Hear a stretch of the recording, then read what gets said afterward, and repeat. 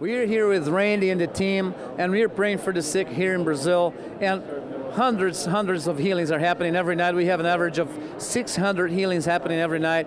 And right now we prayed for this lady for a year. She had constant pain on her kneecaps, on both kneecaps, on constant pain. She couldn't walk without pain. She couldn't bend her knee, go up and down stairs. She said it was terrible, excruciating pain.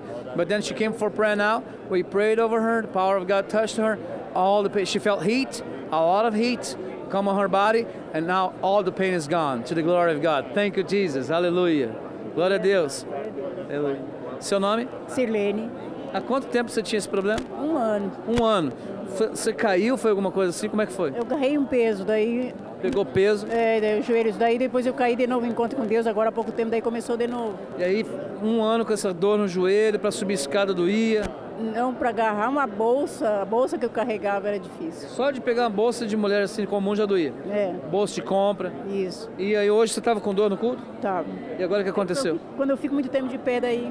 Dói também? Aí eu dancei ele também, daí... Na hora da oração você sentiu alguma coisa? Agora? É. Senti. Sentiu o quê? Eu senti que estava saindo. Sentiu a dor saindo? Isso. E agora passou tudo? Passou tudo. Dá uma tudo. baixadinha pra ver.